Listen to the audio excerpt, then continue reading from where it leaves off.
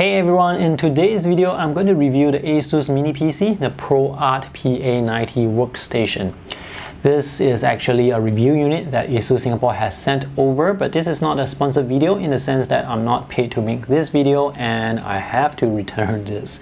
So I've been using this for 2 weeks, and in this video I'm going to give you my thoughts from the perspective of a visual content creator, someone who does graphic design, edits photos and 4K videos on a daily basis.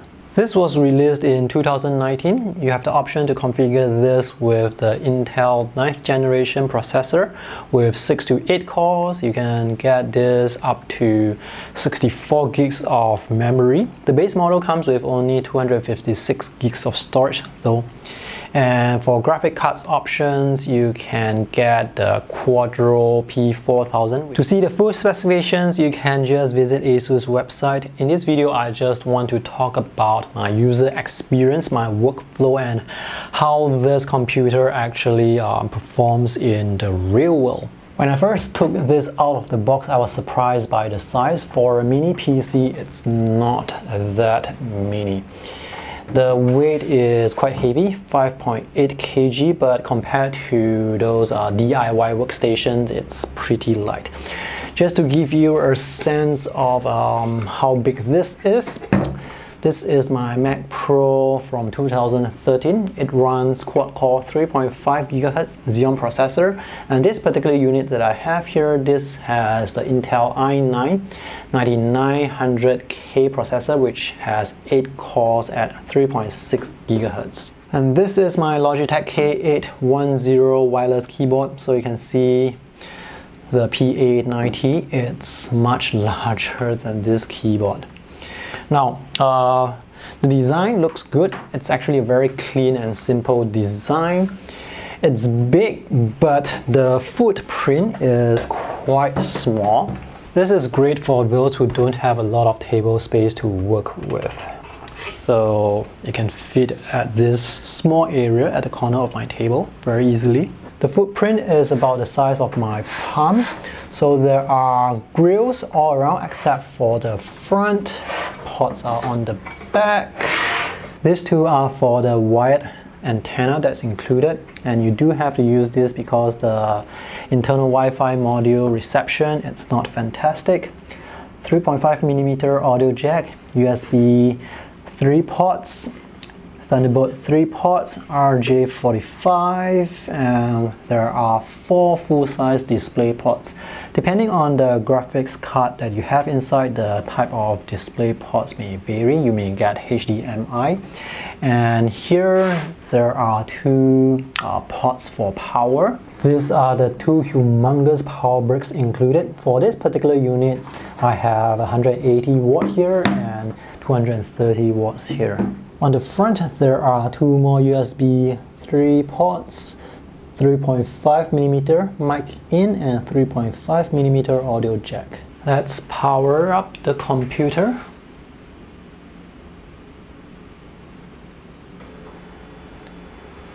So this is how long it's going to take to boot up to Windows, and notice the lid actually rises.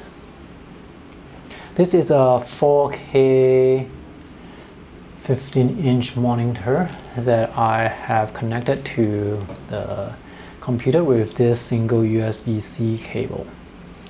So the storage that's used inside is the NVMe storage made by Samsung, capable of reading up to 3 GB per second. So the boot up time, it's really fast. When it comes to loading applications, saving huge files like huge Photoshop files, it's very snappy. This is the effective storage capacity you will get with 256 gigs SSD. And after installing Windows 10, it should be around 225 gigs of storage left. The lid can be removed very easily. This grill can be removed as well. So that's the ring of LED lights. The colors will change depending on how hard you push the processor. You can do some DIY upgrades like swapping out the RAM or inserting a 2.5-inch SSD. You just have to remove the screws here to reach the parts. Due to the design of the lid, the hot air will come out from the sides like this. So if you have this near you, it's going to blow hot air into your face. I have this beside my bigger monitor with the shading hood, which actually blocks off the hot air. So that's definitely something you should take note of.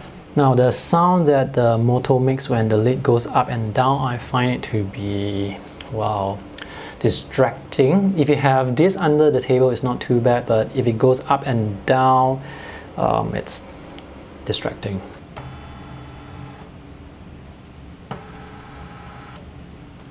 So that's how the motor sounds. I wish ASUS has some way to keep this permanently at the top. Alright, let's talk about workflow. Now, if you are just doing graphic design, you can just go with the Intel i5 with 6 cores. If you go with the 8 cores, it's a serious overkill. Anyway, let me show you what I mean. So I'm going to open this 900 megabyte file with Photoshop CC, and this is how fast it will take to open that file. And this particular file is 14,000 pixels by 7,000, so it's quite a big file. And when zooming in and out, you can see it's extremely fluid. There's no lag at all. There's no screen redraw at all. So now I'm going to change the colors by sliding this hue slider around, and the changes are reflected instantly with this high-res file.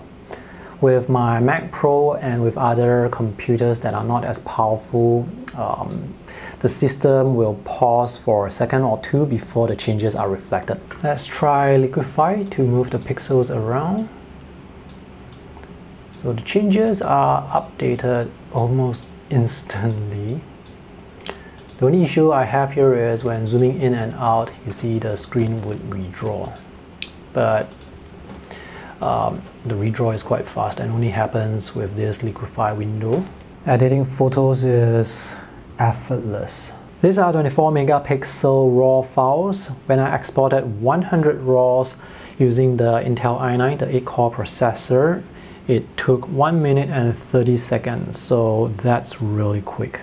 Modeling and exporting 3D files, it's also effortless. Anyway, for such high polygon scenes, it doesn't challenge the NVIDIA Quadro card at all.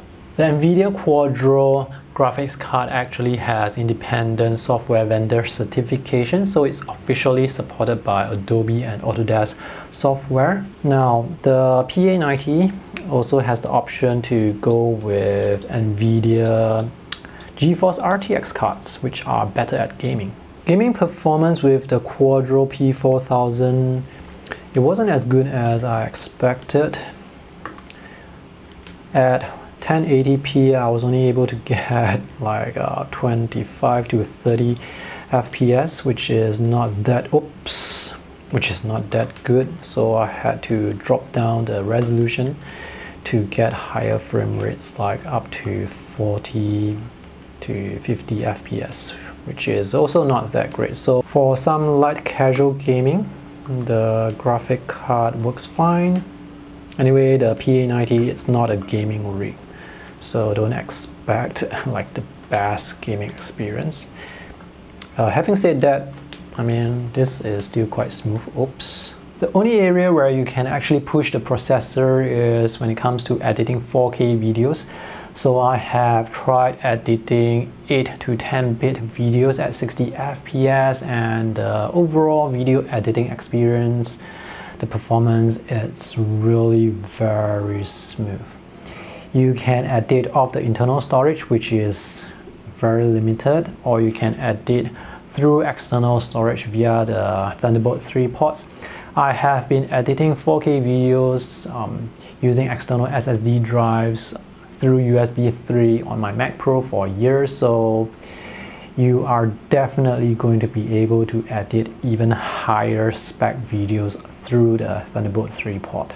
To export a 5-minute 4K project into a H.264 video, it takes around 1 minute and 10 seconds, which is about a quarter of the time of the video. And when it comes to exporting HEVAC, which is H.265, it takes 1/3 of the time, which means if I am exporting a 10-minute video, it's going to take about 3 minutes and 30 seconds. That is quite fantastic. So some of the art videos that I make, they can be as long as 20, 30, 40 minutes. With the Mac Pro that I'm currently using, it would mean I have to spend, the Mac Pro will have to spend hours to export those videos. But now with the PA90, it can export those videos in a fraction of the time it took the Mac Pro. And that was how much time it took to export this 5-minute project into H.264. Alright, to conclude, let me just go through the things I like and dislike. I like the design. More specifically, I like the small footprint because it doesn't take up a lot of space on my table. There is Thunderbolt 3, and the system is definitely quite powerful depending on the configuration you go for. If you're just doing graphic design, you can go with the Intel i5 6-core processor. If you're doing 4K video editing, definitely go for the Intel i9 8-core 16-thread processor. That's really powerful. And for those who need the NVIDIA Quadro graphics card, there is the option. There is the Quadro P4000 and the P2000, depending on your budget and your needs. Things I don't like the lid that goes up and down. It's unnecessary and it makes noise. And also the two humongous power bricks. I guess you need them to power the system, but wow, they are really huge. Oh, another thing about the PA90 is the limited upgradability. When you buy a computer that looks like this, don't expect to be able to upgrade all the individual parts. So the only things you can upgrade would be RAM, and you can insert a 2.5-inch SSD. That's about it. If you want to expand storage, you can get an external USB 3 or Thunderbolt 3 storage enclosure, which is going to be able to give you like lots of storage. Now, over the years that I have been using the Mac Pro 2013, which has basically very limited or no upgradability, it worked fine. I didn't have to think too much about it. I just buy this and I work with this. So the ASUS PA90, it's for creatives and professionals who want to buy something that works but don't want to think too much about upgrading the parts. When you buy this, you used it for a few years and then you upgrade it by changing the whole thing out. The Thunderbolt 3 bandwidth will be extremely useful for video editors who work with 4K or higher spec files. For my videos, which are usually 4K 8-bit 25 frames per second, when I export those videos, I didn't even push the system. The lid did not even go up. When I checked the task manager, the processor was only utilizing like 25% of the raw power, and the Quadro was maxed out at 100%.